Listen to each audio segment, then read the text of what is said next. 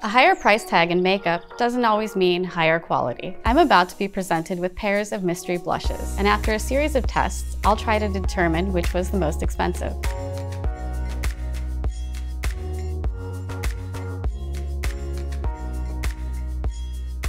Product A, I notice a nice smooth, even finish. I don't really see any surface glazing. This looks to be a really nice product. Surface glazing occurs when there's too much of a binder used in a powder product, and it creates kind of a shiny appearance on the surface. When I inspect product B, I notice that it is a little more dull than product A. However, the pigment looks very even, so it looks to be a fairly nice product as well. Before I apply powder blush, or any powder product for that matter, I apply a primer. Primers are made with silicone polymers that help grip the powder product on your face. I'm looking to see how much product is picked up on the brush and how much is applied to the skin.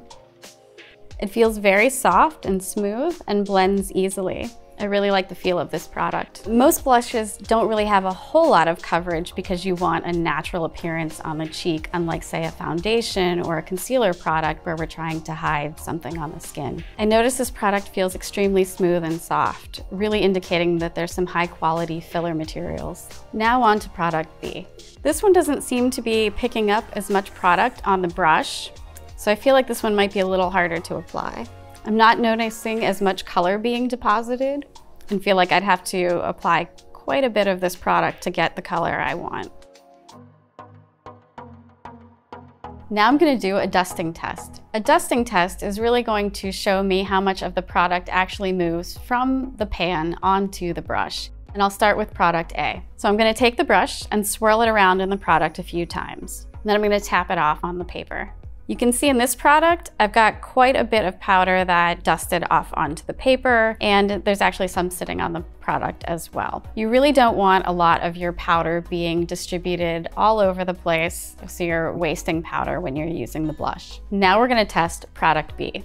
I'm gonna swirl the brush in the blush the same amount of times. Unfortunately, this one doesn't have a whole lot of pickup, so I'm not seeing much of the product dust, but it's also not transferring to the brush as well either. So that indicates to me that this might be a little bit of a lower quality product because I'm not getting the transfer from the product to the brush that I would like to see. This particular product might have a higher level of fillers or a lower level of pigment as indicated by a lighter shade of the product. Based on the feel, based on the pigment levels, I really think product A is the more expensive product. Now let's look at the price. Product A is $26. Product B is $6.49. Definitely that one feels a lot nicer. On this one, I was right. Product A is probably a higher tier cost product. Product B would be more in the range of a product I might buy at a drugstore or grocery store. I really preferred product A. It had great color payoff and it felt really soft on my skin. I think this product really delivers. Key ingredients that helped product A perform the way it did were boron nitride and talc. Talc is the primary filler, a low-cost filler that's used in just about every powder product. Because it's low cost doesn't necessarily mean that it's a bad material. Talc is actually one of the softest materials we can use as a filler in cosmetics, so it's really useful. But I also noticed that the fourth ingredient is indeed boron nitride, which I thought I could tell by skin feel. Boron nitride also has optical blurring effects on the skin, so it helps reduce the appearance of pores and blemishes as well. Boron nitride is also a more expensive ingredient, so it's going to be used in more prestige products. In looking at the ingredients for product B, I also noticed talc is the #1 filler in the product. Fillers can be up to about 60% of a powder product, so they really contribute a lot to the skin feel as well as the cost. There are some other materials used in here as fillers, like synthetic fluoroflagopite, one of my favorite words to say in cosmetic ingredients. Synthetic fluoroflagopite is synthetic mica, and while it's useful as a filler because it's highly transparent, it also is a lot harder in skin feel than something like talc. So it may be contributing somewhat to the increased compaction of product B, and maybe somewhat contributing to the fact that it didn't transfer as well to the brush. Let's try some cream blushes. When I look at product A, I see a nice smooth finish. It also looks like it has a lot of chroma or high intensity of the pigment. When I look at product B, it also has a nice smooth finish. It looks a little shinier. The color on product B doesn't seem to be as intense as product A, maybe indicating there's lower amount of pigment. The pigments often contribute a lot of cost to a product. The lower amount of pigment might make this a less expensive product. I'm first going to try product A. I'm going to swatch the product on my inner arm. This product has a really bouncy skin feel. You can see the intensity of the pigment on my skin. I'm gonna blend it with a makeup sponge. You can see the color blends nice and smoothly. Cream blushes contain more waterproof ingredients. They contain a lot of waxes as well, so they're not gonna move around as much as a powder product. So you don't really need that grip that comes with the primer. Now on to product B. This product feels a lot more oily and waxy, and I'm needing to apply more product to get the same level of payoff. Now I'm gonna blend it with the makeup sponge. When using the makeup sponge, the product really blended out. I feel like I'm gonna need to apply more of this blush to get the higher intensity color that I'm looking for. I think product B may have some lower cost emollients, making it a little bit more of a greasier, oilier feel compared to product A. Now we're going to do a melt test. You want the product to melt on the skin, and human skin temperature is about 36 to 37 degrees Celsius. But you don't want the product to melt too much so that it slides, melts in a hot car or any other warm condition. We have the hot plate set to 50 degrees Celsius, which is above skin temperature, to see where the product melts. We're going to start with product A. I'm going to remove the product from the pan and scrape it into the beaker. The product all came out in one piece. It was really interesting. It has sort of a bouncy texture to it. It was kind of springy. And now I'm gonna place it on the hot plate and wait for it to melt. Yeah, this one doesn't, it's like the texture of Play-Doh almost. This doesn't appear to be a traditional hot pour formula. It might mean that it's a completely different base, like a silicone polymer. The texture was really springy and bouncy, and I don't think there's a whole lot of waxes at all in this formula. This could indicate that maybe there's some silicone polymers or other materials in here that would be indicative of a higher cost. Now we're going to test product B. This is behaving much more like a traditional wax-based formula. This formula behaves similar in many ways to like a lipstick-based formula stick. It's starting to melt. I can see it on the bottom. And you can see the product starting to slide too. So you can see product B really melted compared to product A, which has this really interesting texture. It's still solid and has a pretty springy feel to it. Because product A has a much different feel and texture, I think this might have some unique ingredients that contribute to that product performance, and this might be the more expensive product. Let's look at the price. Cream blush A is $33. Cream blush B is $17. And I was right, product A is the more expensive product. Product B appears to be a mid-range price for a blush, whereas product A is definitely more prestige price. I preferred product A. It had a good amount of playtime, it blended easily, and it had a good amount of pigment. The first ingredient in product A is talc, a filler, and I think fillers get a bad rap in most formulations. They actually do a lot for the formula in terms of how it feels on the skin, and this probably contributes to a powdery skin feel of the product. The second ingredient is dimethicone, and dimethicones are silicones that give you a high amount of spreading on the skin, allowing you to blend the product easily. There's a dimethicone vinyl dimethicone cross polymer is really what's contributing to the skin feel and the texture, that bouncy feeling of this particular blush. Product B appears to be a traditional hot pour wax-based formula.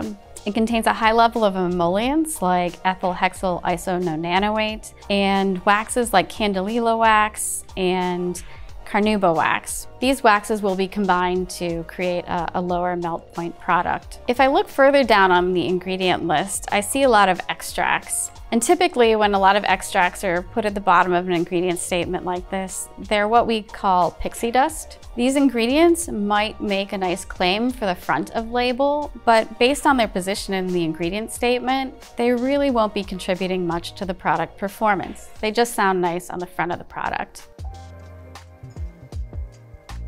Let's try some tints and stains. When looking at a tint or stain, I'm looking to see the intensity of the color. Product A looks like a pretty thin liquid product. I notice a good intensity of color, and it does look a little tiny bit translucent, which suggests this might contain dyes. And there are actually a few dyes that we can use in cosmetics that do stain the skin. These are called fluorescein dyes. Product B is also quite liquid. You can see the product flow in the tube. It looks like there's a higher intensity of color additives in this material because I can barely see through the product. It's really dark. I think this product has a higher percentage of dye in the product because of the deeper color. I don't use a primer with tints and stains either. And that's typically because a tint or stain might be primarily water-based. And because it's water-based, it's going to be incompatible with the silicones that are used in primers. I'm going to try product A first. I'm going to put a small amount on my arm. This product contains dyes as opposed to pigments. And in the cosmetics industry, we can categorize color additives by their solubility. So a dye is soluble in either water or another solvent like ethanol, which is alcohol, or a pigment, conversely, is something that's insoluble. And now I'll try product B. This appears to have a lot more color, and it feels a lot smoother. I'm feeling some more emolliency in this product compared to product A. It's gliding a lot more easily on the skin, and it has a shinier appearance. And it didn't dry quite as quickly compared to product A as well. And you can definitely see the difference in the intensity of the color. Product A did look a little bit streakier. And when I applied it to the skin, I could see the product kind of pool into little spots on my skin compared to product B, which was very smooth and even. Now I'm going to do a solubility dispersibility test to help understand more about the nature of the base ingredients in these formulas. I'm going to add a few drops of product A to the beaker. And you can see the product fully dissolved, indicating to me that this is indeed a water-based product using water-soluble dyes. And I would say based on the color, this is indeed one of the fluorescein dyes used in this product. Fluorescein dyes actually do fluoresce, so they will glow underneath a black light. Let's move on to product B. Well, you can see this behave differently. The product sunk to the bottom. There is some dispersion in the water itself, and you can see the product is just kind of swirling around on the bottom. So this product does not appear to be entirely water-based. It probably contains some emollients in the base, which, because they're more expensive than water, might make this more expensive than the water-based product. Now let's look at the price. Tint A is $33. Tint B is $4.99. Sorry. Tint B is $4.99. I'm really surprised that product B is so much less expensive than product A, just based on the fact that the formula contains more emollient materials that are water insoluble. I actually did like product B better. It had a longer play time to distribute the product and blend it in, whereas product A dried really quickly and didn't give me much time to blend. Product A is primarily water-based. There's actually not a whole lot in here. There's a little bit of polysorbate 20, which is acting probably as a surfactant to help solubilize some of the other materials like fragrance or preservative. One of the interesting ingredients in product A is carmine. Carmine is a color additive that's actually derived from beetles. So while it's natural, it's not necessarily vegan. But carmine is very expensive. It takes thousands of beetles to produce tiny amounts of dye. While product B is water-based, we have many other ingredients in here like glycerin, panthenol, sodium hyaluronate that may be contributing to the insolubility of some of the materials. The radish root ferment filtrate is probably preservative in this guy. When a product is water-based, we absolutely need to include preservatives. And those preservatives are there to protect the product from microbial growth, which is yeast, mold, and bacteria that can grow in the product and cause an infection. Let's try some liquid blushes.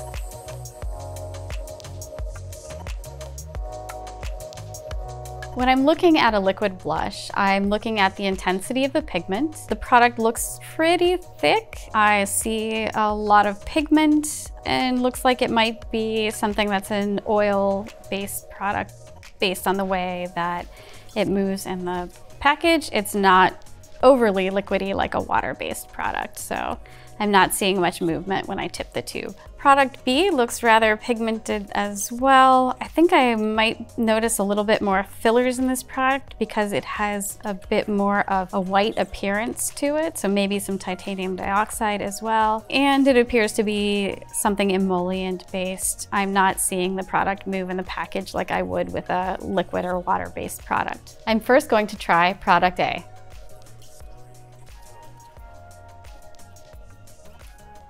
Product A feels really thin. It glides nicely, has a lot of emolliency. I may have applied too much, but this seems like it is a emollient-based product with a high level of pigment. It has a very nice gloss as well on the skin. Now to product B. Product B looks to have a higher level of pigments. I can really see a lot of opacity here, so there's probably a greater level of the colors itself, but also maybe some fillers like titanium dioxide that may be contributing to the high degree of opacity I'm seeing with product B. Now I'm going to do a playtime test, but first I'm going to calibrate myself using mineral oil. In a liquid blush, you need a sufficient amount of playtime to blend the product. If you don't have enough time to blend the product, you might end up with splotches or streaks on your face. By testing this first, I can get a reference point to judge the other two products. Okay, I placed a small amount of product A on my arm. It feels like product A is fully rubbed in. It had a fair amount of playtime, so it was easy to spread. The color looks very nice and even and well pigmented. Now I'm going to test product B. I'm going to put a few drops on my arm. Product B feels a lot thicker and a little bit stickier. It has really even pigment coverage, very opaque as well. I can already tell that product B is a lot more emollient. It is a lot glossier than product A, and it's taking a lot more time to rub in. So it really has a lot of playtime, maybe a little too much playtime. I might use a lot less of this product if I was going to apply it to my face. I think product B might contain some clays to help suspend the pigments, something like a bentonite or a hectorite clay. It also feels a little bit tacky. There might be some more glycerin or a higher concentration of maybe occlusive emollients that are contributing to that tack of the product. I think product A performed well, but I think it has a higher degree of oily materials and might be a less expensive base than product B. Product A seemed to also have a slightly lower pigment load. Now let's look at the price. Blush A is $8. Blush B is $23. On this one, I think Cream Blush B was definitely worth the money. I preferred product B because it had a higher level of pigment and it had a greater amount of playtime to blend the product in. Product A actually appears to be an emulsion based, so water is the #1 ingredient. And I see PEG-10 dimethicone as the third ingredient, which would be acting as the emulsifier to bring the water and oil phases together in this product. And product A also contains some what we call effect pigments, like synthetic fluoroflagopite and calcium sodium borosilicate, which is essentially a glass effect pigment, so it gives you a high level of shine. Product B is not water-based.